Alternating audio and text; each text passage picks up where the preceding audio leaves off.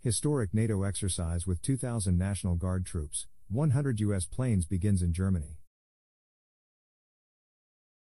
Berlin, an air deployment exercise billed as the biggest in NATO's history and hosted by Germany got underway on Monday.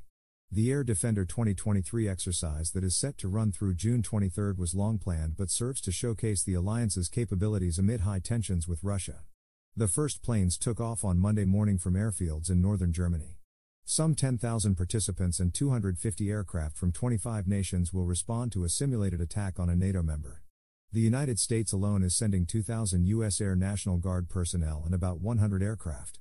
The exercise is a signal above all to us, a signal to us, the NATO countries, but also to our population that we are in a position to react very quickly, that we would be able to defend the alliance in case of attack, German Air Force Chief Lieutenant General Ingo Gerhardt told ZDF television.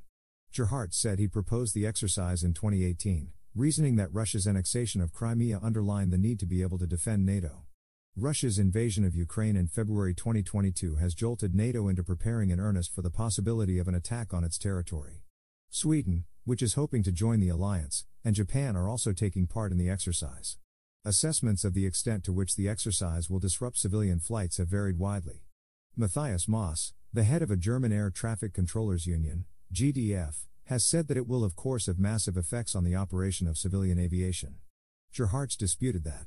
He said that Germany's Air Traffic Control Authority has worked with the Air Force to keep disruption as small as possible. He noted that the exercise is limited to 3 areas which won't all be used at the same time, and that it will be over before school vacations start in any German state.